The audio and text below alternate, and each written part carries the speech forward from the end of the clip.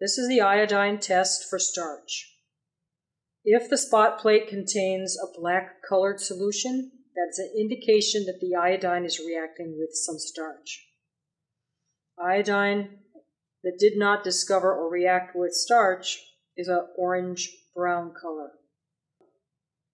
If we review what was placed in each of these tubes, we'll discover whether or not the starch has disappeared. Test tube 1 contained amylase enzyme and water. No starch was ever present.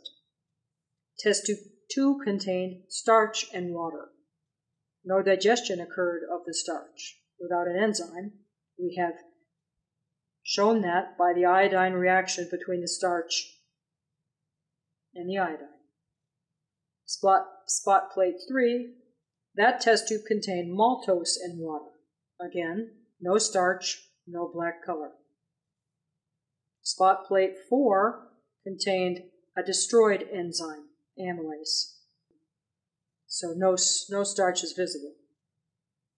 Test tube 5, the starch was placed with enzyme, and if you look carefully, there is less black color in this particular test plate.